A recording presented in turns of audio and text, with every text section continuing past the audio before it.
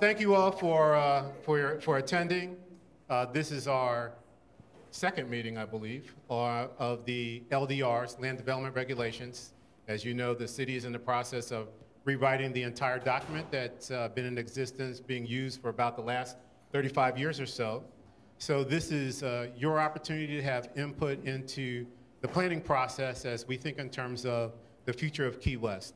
And as you know, what the land development regulations do is it sets the framework, the regulatory framework for which we as the planning department, as well as some of our sister agencies such as engineering, utilities, review development prospects within this community and then establishes the standards. And again, I like to say they're the minimum standards of development in the community. Part of what we're trying to take a look at is how antiquated the code may be. The changes we think might be most appropriate so that we can take this document and tailor it to what we actually do here in Key West. And the reason why you're here is because you're intimately involved in that development process as property owners, as consultants, as architects and engineers, or just as interested citizens as to what the shape of our community should be going forward. And what we're looking for is working with Richard, who's the team leader for Calvin Giordano, to help us work our way through that process. And so as I've said to many folks that have come through our office, is that this is a unique opportunity for us to be able to review what we have currently and to be able to project into the future what we think the community should be. Just as a shout out, we earlier today had a work session with Sisovich and Associates and Lambert Advisory looking at Bahama Village. And what we also said to the folks there is that it's important for them to be part of this process and for you also to be part of that process, because clearly Bahama Village is part of the overall community as well as specificity of what folks there believe their future should be. And as we look at the land development regulations, clearly that's going to impact not only the properties outside of Bahama Village, but also the properties inside of Bahama Village. What we're doing today is looking at the affordable housing question that we have before us, but within the context of, again, the land development regulations. And are there things in our code currently that prohibit affordable housing from being able to be realized? I've asked the consultants to take a look at some of the initiatives that were done probably in the mid-90s, early 2000s as to how well those have been used. They may not answer that today, but just as we go through this process, they'll have an opportunity to take a look at that. What incentives or structures will we put in place that would help affordable housing move forward within the context of the fact that we have an allocation system that we have to work through? And one of the key issues, I think, for us going forward is, as we think about issues of density, height, would it make sense to have, let's call it a Part A and a Part B of the code, one that maybe addresses what happens in Old Town, the historic component of our community, and maybe that might be somewhat different than what's taking place in Newtown, which is more recent development, or at least a different style of development within our community. So there's a lot on their plates to be able to take a look at. So with that, I'd like to introduce Richard with CGA, who will kind of take us through the process of today, taking a look at affordable housing and how we can start having conversations about our land development regulations and how we can start to help make affordable housing more of a reality. Thank you. Good evening, everybody. Richard Canoni with Calvin Giordano and Associates. I'm the planning administrator there. I've got about 23 years of experience in all aspects of housing, both from the private side, public side. Professionally trained as a planner, but affordable housing has been near and dear to me. My very first job was a VISTA volunteer doing affordable housing, believe it or not, in northwestern Minnesota. So it's very exciting to continue that. With me, I have Nikisha Smith, who's a senior planner, and Roger Carlton as well, part of the team. A little bit about CGA. We started in 1937 as a small two-person surveying team, Calvin and Barry. And today we have over 300 employees, and one of our main focuses is land use planning and urban design. With 300 employees, we have a number of disciplines in-house. These are everything that we do. One I wanted to highlight was the planning and zoning, redevelopment, urban design, landscape, and transportation, because these will be the most that will be focused for this project. However, as we continue to draft regulations as it relates to stormwater management, we're able to bring in experts within house to sort of analyze those to make sure that we're meeting any applicable other regulations from a state perspective. A little bit of our team, as I mentioned, we have a number of folks involved from landscape, comp planning, urban design, GIS, land development and adaptation, and this is just a list of those team members. When the RFP was issued, there were a number of tasks that we were asked to do.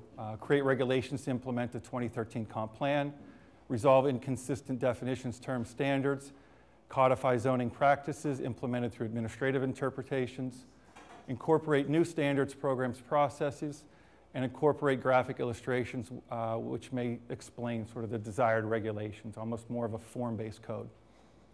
Some of the major issues that were identified was to ensure consistency with the comp plan, resolve, again, the internal inconsistencies in the code, and incorporate new standards, programs, processes, and methods. And the reason I had that underlined is those were defined.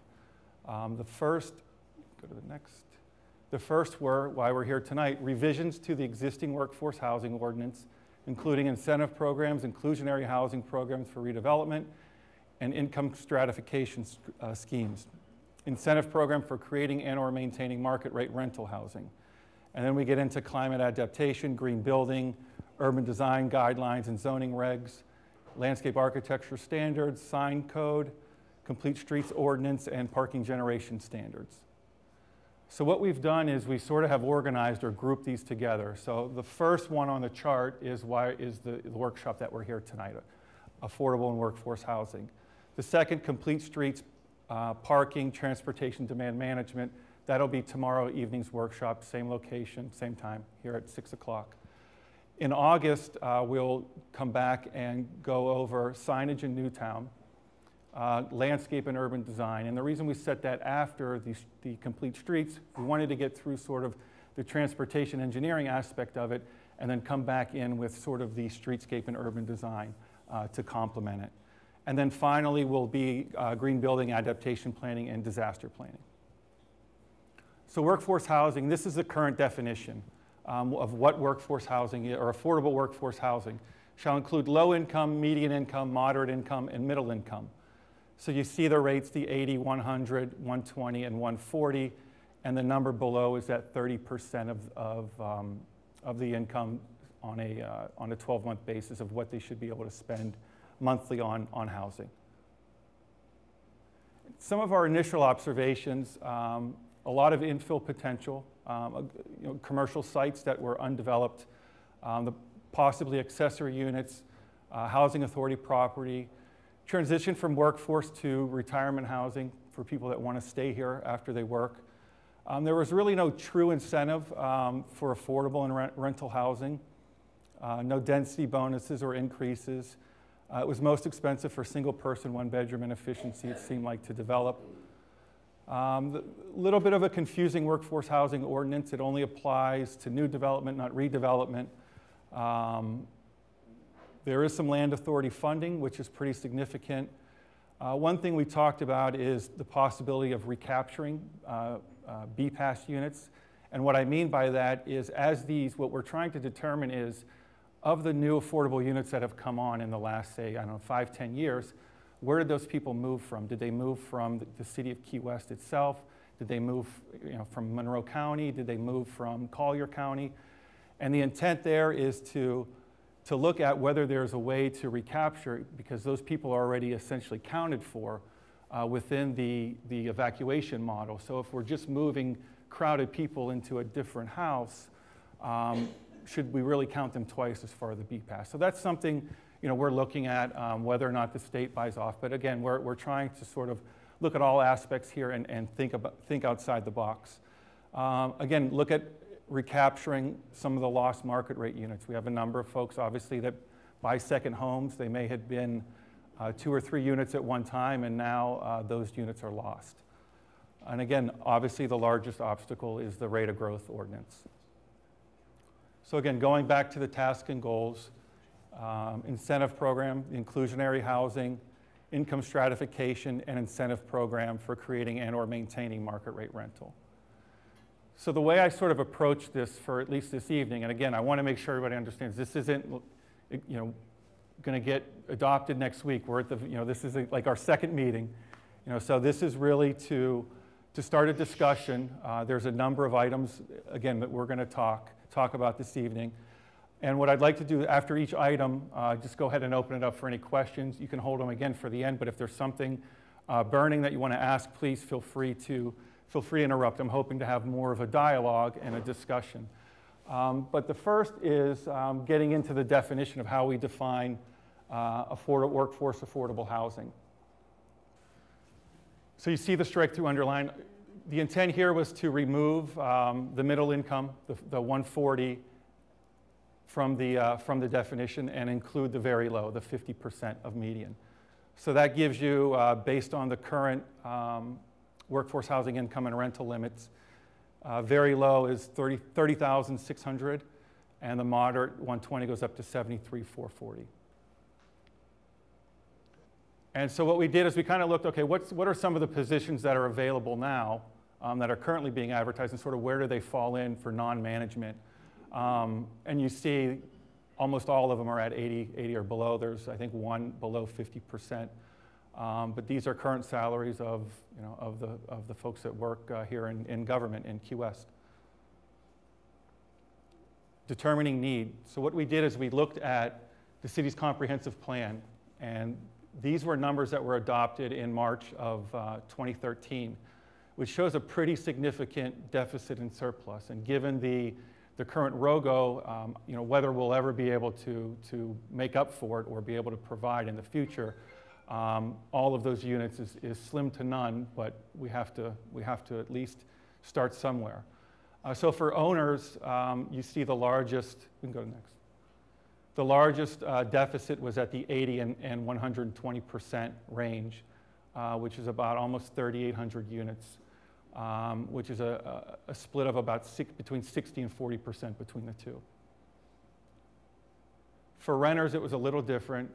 What the numbers showed before that was that there was a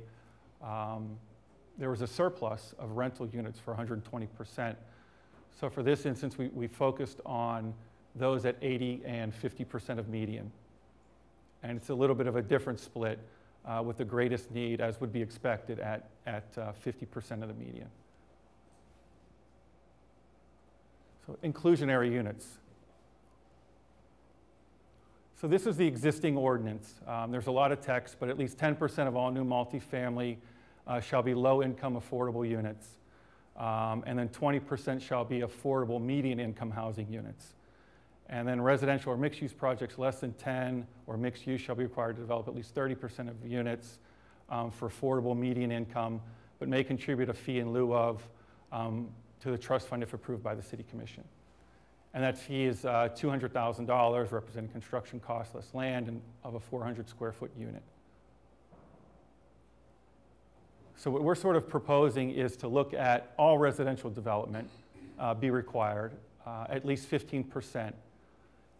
And those units be restricted by moderate, low, and very low, either at an affordable rent or affordable ownership cost. And those will be defined terms that I'll get into.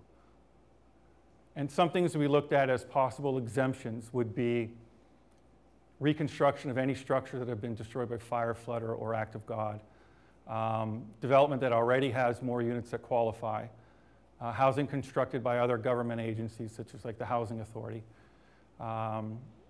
secondary dwelling units, and rental projects with 3 units or less. So affordable rent means the monthly rent that doesn't exceed the following calculations. So for low income, it would be 1/12 of 30% of 80% of the income, which equals the number that we had previously on the slide. And this is just that monthly income. And those numbers were taken from, again, this is the numbers that were adopted recently by the city that the county puts out as the 2015 qualifying income limits. And that's what the affordable ownership would be based on. They set I know you can't see it here, but they set a maximum sales price for both an efficiency 1-bedroom, 2-bedroom, and 3-bedroom apartment. So the way we have that we're examining, looking at setting up this inclusionary rental, again, for new and redevelopment, again, is focused on that 80-20 split. I won't get all into the numbers because I don't want everybody to glaze over. Unfortunately, with land development regulations, sometimes they get very technical. But we will have this on the website, and I'll give everybody my card to make sure that I can answer any of the questions. But this just gives you the limit of the 15% and how it would be split. So for instance, if you had a 20-unit development, you would be required to do 3 inclusionary units. One of those would be at 80% and below, and 2 of those would be at 50% and below. For sale, a project, if it's between 2 and 6 units, it would either provide a 1 unit or pay a fee in lieu. If it's 10, say a 12-unit project, you would be required 4 units, and 2 of those would have to be the 2 that would be required would be 120% of the median.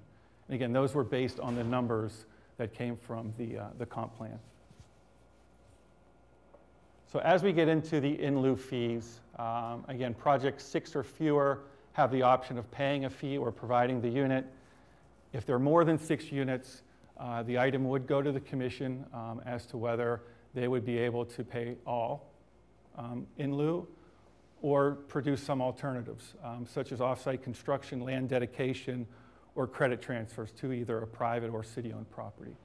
These, again, are preliminary concepts that we're looking at. So in setting up the inclusionary fee, there's a number of different ways to look at it. This was one that we're exploring initially, is we took the median price of the maximum allowed. So if you remember the 2015 income qualification sheet that was adopted, as I mentioned, efficiency 1 bedroom, the maximum sales price is $264,000, 2 bedroom $299,200, 3 bedroom $334,400. So what we did is we took the median of those, which is $281,600.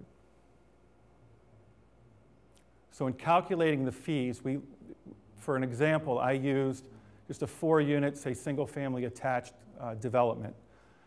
The median price based on the 2014 median sales price we got from the Key West Realtors Association was $606,500 was the median sales price last year.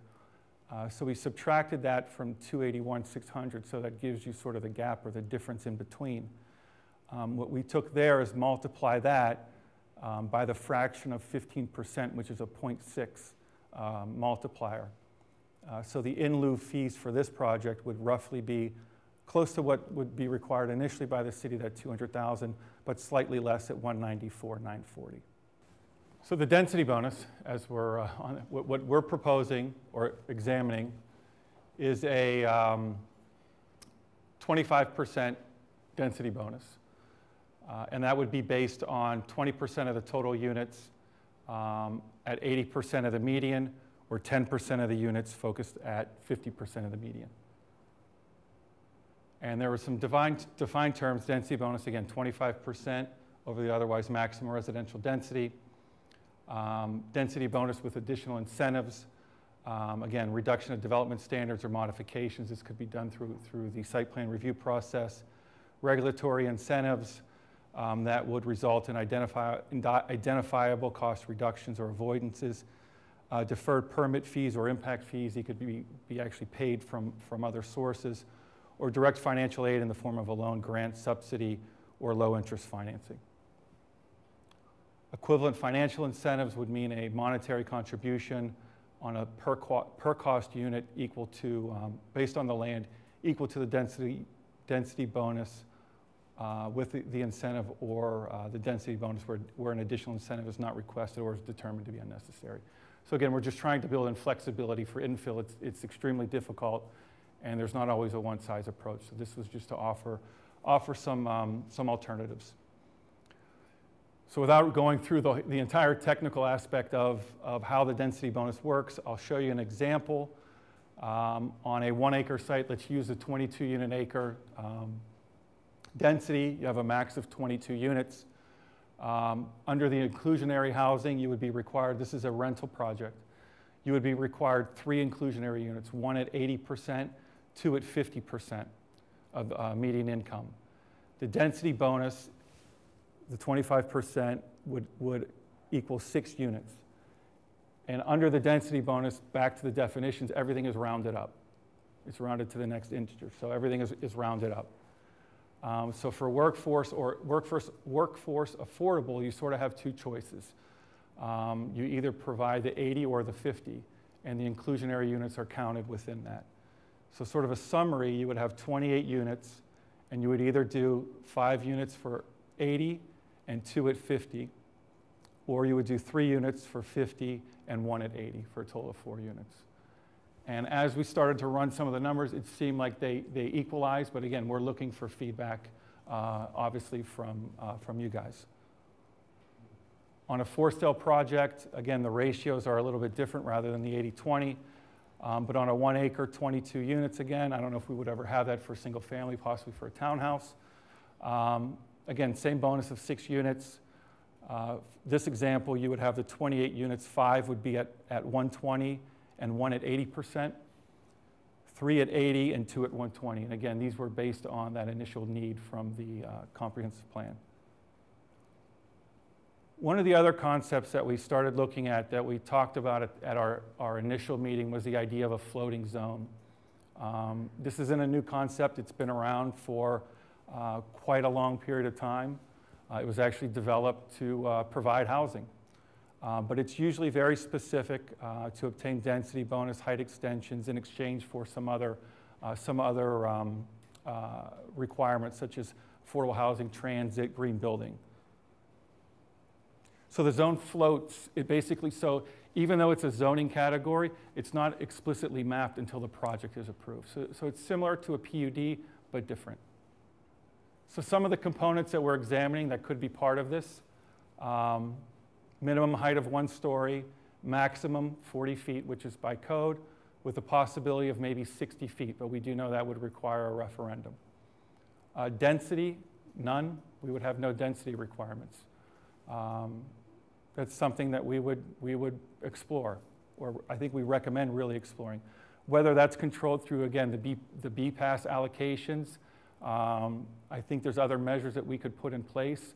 Given the restriction in height and unit size, we may not need a density allocation in this specific zone. Looking at a minimum lot size of a 1/4 acre and no parking, with the possibility of paying into a fund for streetscapes. Or if you were to provide parking, it would be 1 space for 2 units. And the 250 number comes from the latest numbers I got on costs for a surface lot per space. So that's where that number comes from. Bike and scooter parking, 1 space per unit. And what we were proposing is to decrease the unit size, what they call now our micro units, to a 300 square foot minimum. One thing with small units, floor height needs to be a little bit higher. We would set a minimum floor height at 9 feet. And again, minimum unit size is, again, for micro units, 300 to 400. Similar to what you had mentioned earlier, one thing we would propose that for a BPAS allocation that the micro units be counted as a half unit. And then you go up to the 0.78, which is currently in place for the efficiency, 1 bedroom 1 and 2 bedroom another 1 unit. We would require some sort of, what we're recommending is that you would require some sort of green building certification or designation. And then also incorporate proximity requirements so that they be located near a transit stop if we're not going to require parking, or close to a city garage where they may be able to lease spaces. And then for the components of the project, rather than have specific set-asides, it would be a percentage basis. And the height bonus would be based on that average. So an average of 120%, you would be at the 40-foot limitation, an average of 150 feet, and an average of 80% of the median, you could go all the way up to the 60-foot maximum. There would be an affordable housing workforce agreement, and one thing we looked at is whether or not to put in building permit timeframes that once it's approved, you have 18 months to apply for a permit with a 6-month extension. This way they're not sitting in limbo. So again, so sort of that average, I wanted to give everybody the example of, you know, if you were to average, you know, the 100%, what does it look like on a 20-unit project for sale? So of the 20 units, 5 would be at 50. I mean, there could be a number of different combinations, obviously.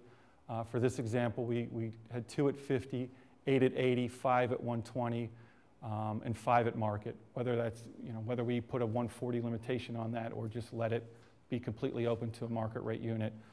Again, these were concepts that we're continuing to explore. Micro units. So this was, if you look at the picture, this is sort of what a micro unit would look like, 10 by 30. And this is from the ULI, which is the Urban Land Institute, put out a study where they looked at the micro view on micro units. And there's about 50 definitions of micro units. We were attempting to sort of define it. For Key West, we would explicitly put in there that it would not be permitted for transient accommodations, that it would need to remain for housing. This is an image that actually was from a project in Seattle that I thought was pretty interesting for a 300 square foot unit. I think when these went on the market, they sold out within weeks as an affordable unit. The picture on the left is sort of daytime. Picture on the right is evening. They have like a Murphy bed that sort of pops down and opens into a table that can then, or is a table then that's folded down and is the bed in the evening. There's also a bench on the end that at the almost like bay window that can be converted from a table and it pushes down into a bench. So there are people doing it. There's manufacturers making cabinets and similar items, but this just gives you a little flavor of what a micro unit is, or what intended to be. So now going back to city-owned parcels, some of the regulatory components, again, that we would examine or are looking at are permitted impact fees paid through funding, whether it be land authority, partner with the housing authority to transfer the lease. I know this has been a debate, or I know that you have to issue a referendum or transfer it to another agency. So these are obviously items that will be discussed. Requiring whether or not we require rezoning to the floating zone as a means to develop city-owned property, whether it be tied to the BPAS allocation and put in the use or lose. Another part of that is that sort of permit expediting that we will make sure is a component, not just of city-owned, but overall. The next one I want to talk about, what I'm calling is adaptive dwelling units. And these are sort of your infill or the single-family home that may have 2 units. For something like this, there's always illegal units that are currently out there. So whether or not you can do an amnesty period to at least get them to come into compliance, or at least bring the property up to life safety issues, and not have those count against the BPAS. Again, the focus would be in infill and redevelopment in those transition areas, not in the single-family neighborhoods. Making sure that the design is consistent with the surrounding area, and they would not be eligible, again, for any sort of height bonus. They would all be restricted to the underlying zoning controls. One of the things that we examined was we keep a minimum of 5,000 square foot lot. And I know everyone's going to give a gasp when they hear a density of 50 units an acre, but it may or may not be appropriate. But again, this is something that we want to discuss and get input on. So on a 5,000 square foot lot, that's about 4 units. So using, again, the micro unit target, this is actually you can't see the dimensions, but this lot, there is 45 by 105 feet.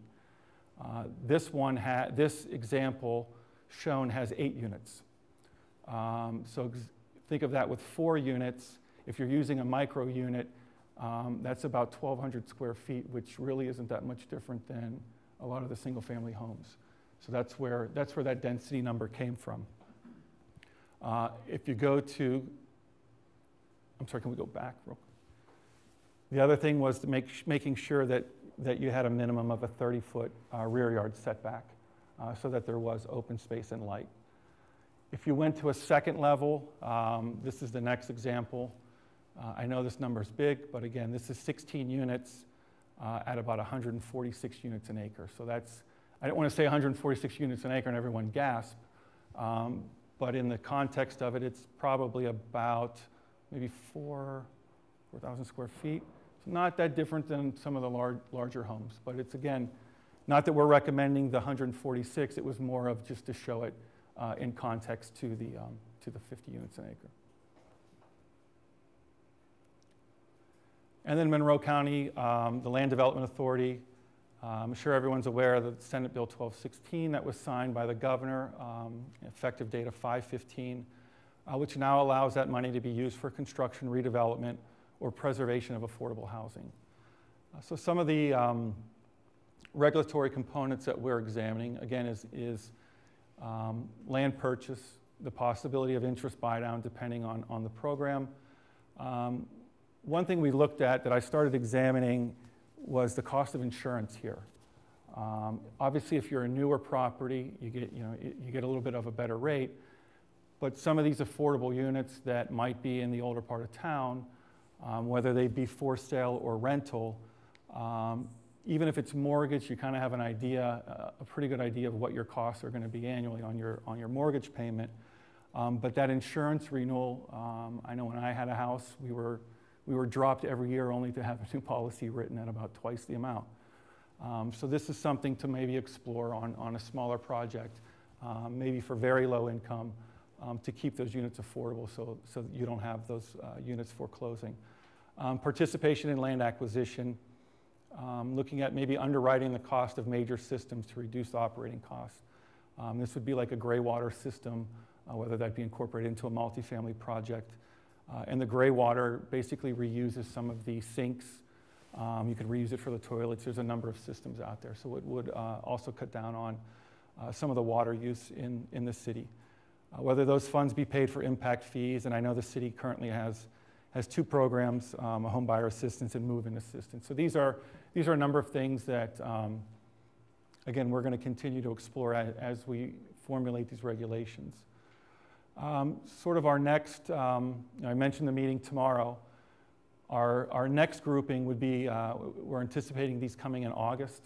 Again, it would be a 2-day where we would look at signage in Newtown, landscape, urban design, green building, adaptation planning, and disaster planning. And the urban design, that's where as we start to develop some of the affordable housing concepts, that will also play into some of the urban design as we start testing some of the things. So again, it's not going to be the final product, but at least we want to present something as a discussion item.